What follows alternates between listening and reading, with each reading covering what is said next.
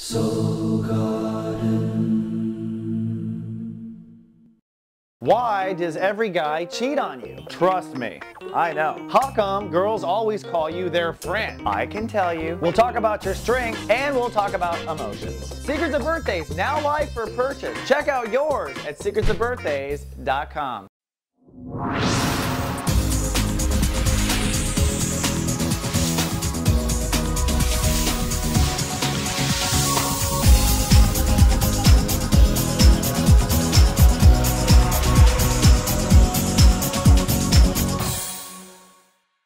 Namaste and welcome to Soul Horoscopes Orbits Edition. From my webcam to yours, I'm Christopher Witecki, your astrologer and soul biographer, here to help you put the pieces of your soul biography together. We're trucking through space. The sun now has entered into the Virgo state of awareness, or the IB state of awareness. This is as real as reality gets. It's the five senses. It's your health, and it's the possibility of integrity and transformation. But in this particular week, we move from step 2 to step 8, and we'll be committing to what we want to change. Looking at the moon starts in Aries, then shifts to Taurus for a couple of days, where there'll be a soul pyramid in Earth, then Gemini for 3 days. That's going to be a little insane. And then Cancer at the end of the week, where the moon will cross the grand square that we have going on. The signs most affected by this are Aries, Libra, Taurus, Scorpio, Gemini, Sagittarius, and the Cancer, Capricorn spectrum is affected indeed. Now, looking at Mr. Orbits, man. The moon, which is the fastest moving planet, is going to be what gives us kind of some havoc. It starts in the root chakra, so there might be survival issues, and it goes through manifestation and ends the week in our solar plexus, so giving us stomach aches. The sun and Mercury are focusing around the heart chakra. Mercury will pass the sun this week, which means thoughts of the future can either make or break our hearts. Looking at the planets, we've got some, major trines going on. This soul pyramid in water, the grand trine of water, continuing forward between Jupiter, Black Lilith, Neptune, and Saturn in Scorpio. Saturn in Scorpio, probably the most difficult part of that, having to be responsible with personal emotional boundaries. No more time left. Now, this soul pyramid in Earth, which begins with the moon in Taurus, trines up to Pluto and over to Sun Mercury in Virgo. This means that as soon as you update your emotional life, you'll see your actual physical life start to change immediately. But not change too much. That's because we're in an all stop down with the grand square or grand cross, however you want to look at it, which is technically triggered by Venus in Libra. Venus in Libra is pushing for justice to be served here on the planet, and that's struggling against ego. So it's ego versus justice, kind of a classic battle on Earth. And of course, Jupiter, our emotions, opposing Pluto and Capricorn, the rules. So emotions versus rules, ego versus justice. This pretty much holds the traffic up on Earth. Nothing's going to change for a while, at least not in business plans, etc. Probably until after Labor Day weekend. And this grand cross or grand square is really the reason why. You can see here the moon will cross through Cancer at the end of the week. That's where it crosses that grand square again and crosses Mars and Jupiter. So leading up to Lightcast Day next week. But before we talk about Lightcast Day and next week, let's talk about this week. Let's take the Ascension elevator up and get a full 360 view of you. Folks, this is your captain speaking. We realize you have a choice in the astrologers you choose to fly with, and we'd just like to thank you for flying with Christopher Witecki. Hello, your honors, and welcome to 33,000 feet for a bird's eye view of you. Well, the sun has moved into Virgo, and that means we have a new topic on our spiritual hands. It's inner faith for the next 30 days. Libras and Libra risings will be working on their spiritual junk in their trunk. This is your karma, your subconscious issues, your connection to your trust and intimacy on a spiritual level. And a lot of times it's the behavior of when we act out, because we have stuff kind of trapped in our subconscious from our childhood or past lives, and it kind of comes out unwanted. So we're going to drill through that and mine that out. In another story, trying to raise prices and manifest. Saturn at 6 degrees says time to make peace with your self-confidence and move forward with raising your prices and manifesting reality. And Uranus in Aries at a tipping and tense point also, saying to Libras and Libra risings, you must innovate your marriage and your partnerships now. And you're moving into uncharted territory when it comes to strength. And with Venus in Libra, there's a lot of tug-of-war going on between your ego and your marriage and partnership. So a lot of tension going on, to say the least. So as we start this week, we're in chapter 1 of Sun in Virgo. And for you, this means you're working on the intuition part of the I sense state of awareness. This is the very early realms where we have bad dreams, where we harbor stuff from childhood, where we have pain, where we kind of flinch at things. That's where we store this, in this consciousness. And so you're looking to find this and remove it. You might have some wicked dreams right now, and you might have someone from your past, a past life soulmate, or your first wife or husband, someone very cosmic, show up to get the party started. Now the sun moves from step 2 to step 8 during the week. That's a very emotional Sunday, Monday, Tuesday, but then by the end of the week, perking up and feeling strong and starting to get decisive about what you want to change. Also this week, Mercury passes the sun. That means that thoughts move into reality. It also means that your thoughts and your awareness are subconscious, so you definitely want to operate heavy machinery carefully, right, and get your sleep. Now Jupiter is still wreaking havoc in Cancer. This is putting pressure on expanding career and legacy, and this week you're moving into uncharted territories when it comes to emotional boundaries.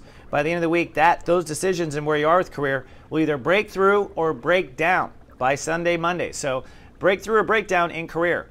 But Black Lilith says it'll never break down like it has in the past. There's definitely some core multi-lifetime healing when it comes from not being worried about making the wrong decision. A lot of karma with Libras and Libra risings. I'm making the wrong decision and all that stuff. Well, it's time to let go of all that karma. It's okay. Wrong decisions are allowed on planet Earth. And Saturn in Scorpio is the part that's saying it's time to raise your prices, and Saturn is conjuncting the North Node, which means in order to kind of get there, you have to kind of fake it till you make it. Love and trust, says the North Node, that you will be able to pull off what you need to pull off, but where you are technically in the game is 6 degrees, which is restoring peace with your self-confidence. 10 will be when you feel self-confident, and manifestation happens after the 10th degree. So just giving a little outline on how it kind of tends to work from my observation. Now last week, the real humdinger was the moon, a full moon in Leo. Big tug of war between your social life and what your inner child wanted, and that might have been a tug of war that continued through the week and weekend and might have been the beginning or the cause of your interfaith transit. So your interfaith issues might still be in your head, issues with friends or society or the last issue, but if we dig deeper, it might be a faith question. This week, things are pretty groovy. We are going to forge ahead. We start in step 2. So Sunday is a very emotional day. And with the moon in Gemini, you were pensive and back and forth with your thoughts anyways. But then the moon moves into Taurus. Excuse me, the moon was in Aries. Forgive me. The moon is in Aries, and so on Sunday you're very emotional with karma and whatnot, excuse me, but the moon is in the house of long-term relationships. Sometimes it's hard to keep the planets straight in my head. But the moon is in the house of long-term relationships on Sunday, and so that whole grand square of marriages and partnerships versus ego is triggered on Sunday, and also the other, which is Jupiter in Cancer versus Pluto. Will I ever, basically, will I ever feel grounded? Will my career ever go where I want to go? So Sunday's a hard day. Monday, the moon moves into Taurus. That's what I wanted to say. And that's going to shift emotions out of that pensive Gemini, out of career legacy, and move into trust and intimacy issues. And when it moves into trust and intimacy issues for yourself, this will be the point where we grand trine into a soul pyramid in Earth. This is late Monday and Tuesday. With emotions focused on what can I trust and what can I not trust, you put together that trust with Pluto in Capricorn, which is changing the rules, and the Sun in Virgo, which is trying to have faith in yourself. All right. Now the Pluto in Capricorn is trying to get you to feel centered and grounded, and the Sun in Virgo is working for you to have higher faith. So you'll find when the moon goes into Taurus that it's about you trusting differently that shifts yourself into feeling grounded and shifts you into that phase. So it comes down to an emotional issue of trust. Hopefully you learn that before Tuesday, because on Tuesday we have quantum breakdown. So Tuesday could be some real lightning thunderstorms where karma comes up in your face. That's maybe when you get the phone call from the ex. That's maybe when you find out something. That's maybe when you have a lot of bad dreams. It's whatever is rattling in your subconscious kind of comes crashing down Monday night to Tuesday, all right? It's also maybe an issue with career. Jupiter has gone to 13 degrees, so you might start to see career breakdown or breakthrough, and it might be career that triggers the interfaith issue. Even though career is triggering you, it's still interfaith, so keep that in mind on Tuesday. On Wednesday, it's breakthrough, kind of processing, trying to understand. The moon is in Gemini, the sign I've been trying to tell it's in all week. So the moon is finally in Gemini, which means you're pensive, you're processing and whatnot, but you're going to understand. Thursday, Venus rules the day, your home planet. And by the way, Venus is in Libra, so the universe is giving Libras and Libra risings your home planet to really reduce you. However, gosh, it comes at the worst time. You're working on karma right now. Can it come during your birthday? Well, sometimes it does. You got to look at the planets. However, with Venus in Libra, this does mean that part of your whole processing, you do get extra juice, and when Thursday is ruled by Venus, I think you'll be able to turn your life around and feel better. So worst case scenario, if you have a breakdown on Tuesday, Thursday is the latest it will probably go. Now, things do get a bit emotional again on Friday.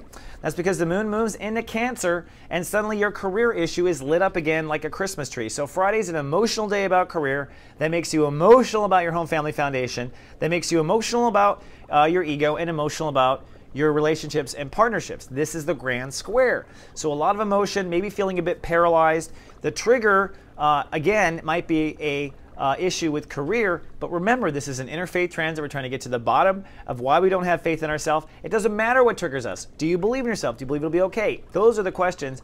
And by Saturday, you'll be deciding. That's the stop sign. Time to decide what fears go, what weeds go, what boogeymen go, and go for good. So I guess this is the worst part of the transit, in my opinion, is this first week. And by the end of the week, you'll be deciding what goes, hopefully. And it will go. Now, a couple little helps. Now, if you'd like to jumpstart your heart, I do a 90-minute seminar on weekends. It's on a Saturday or Sunday. It's just $34.95. And with me and 10 people in a classroom, on digital classroom, we jump into the heart. I help you unclog basic childhood issues. It's really effective. People walk away smiling. Check it out. Also, if you really want to study deep with me, I do a 7-week course on Sundays called Lightcast Boot Camp, and it will help you get into your magic. 80% of my class is manifesting by the end. Check that out. Or if you don't have the time, I've got just a video you can buy and immediately download. It's kind of a super boot camp, shot in the arm of how to lightcast, how to manifest, explains it A to Z. $14.95, also available at soulmart.me. So these are all available and do help me stay on the air, and I appreciate all of your contributions. All right, Libra and Libra Rising, that's all I have for this week. Hang in there. It's just going to be one hard week, I think, and then we'll be okay. And I'll see you in 7 more days. Namaste, and live, love, be.